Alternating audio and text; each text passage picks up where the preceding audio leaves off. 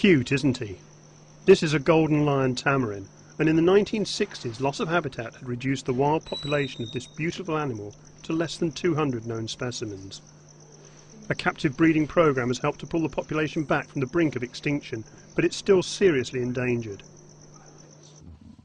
Scientists predict that in the next 30 years a quarter of the world's mammal species will face extinction. And this prediction is increasingly seen as a conservative one.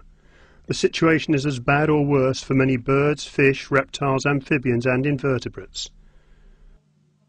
This snail is a lot less cuddly than the tamarin, but no less threatened.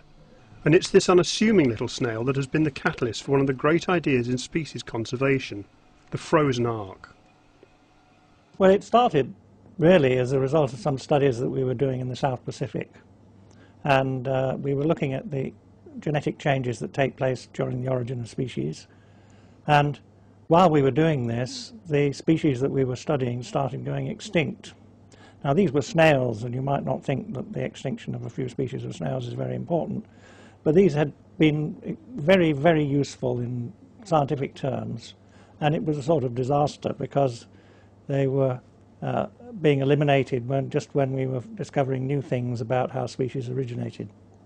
It was his work with the partula snails that inspired University of Nottingham's Emeritus Professor Brian Clark, along with colleagues Dr. Anne Clark and Dr. Anne McLaren, to set up the Frozen Ark. It's the sort of idea that seems so obvious in hindsight. The mission of the Frozen Ark Project is to collect, preserve and store the DNA and viable cells from animals in danger of extinction. It's being developed as a network of international centres and being led by some of the world's foremost research organisations. In the United Kingdom, as well as the University of Nottingham, this includes the Zoological Society of London and the Natural History Museum.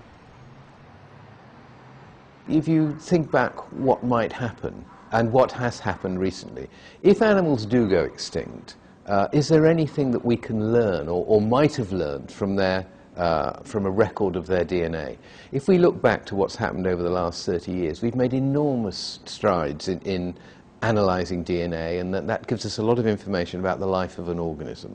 I think it would be terrible if we were to turn around in 50 years' time and say, oh, if only we had the DNA of those organisms that have gone extinct in the meantime, because we could have learnt so much from them.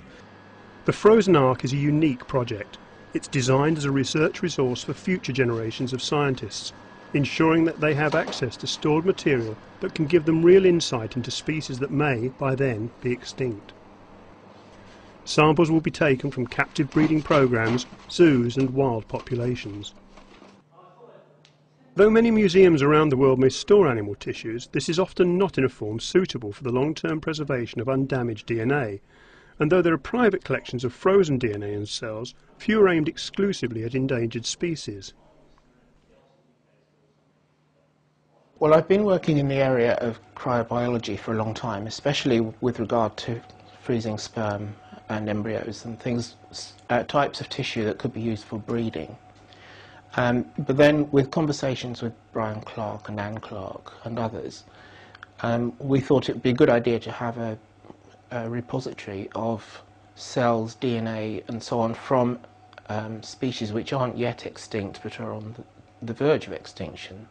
And obviously, being in the Zoological Society, we have access to some of this kind of species. We also have access to suitable databases, and we have a lot of contacts with other zoos all around the UK and also in Europe and other parts of the world. So we are a natural focus, if you like.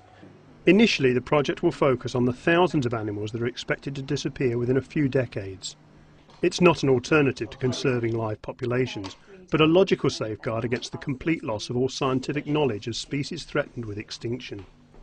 The importance of preserving the DNA is not only a great deal of scientific knowledge, which would otherwise be lost, a very great deal of very great importance, but there's an aesthetic reason too, and that is that we actually want to preserve the things that we know and have seen and have at least seen when watching David Attenborough on the television, all these wonderful creatures that he shows us. We want to maintain not only the pictures of them, but the information about them, and the reason is aesthetic as well as scientific. It's a seem to be terribly important. They shouldn't just destroy the world and not do anything about it. Conservation isn't just about protecting species. It should also look to protect and enhance our scientific knowledge of living things.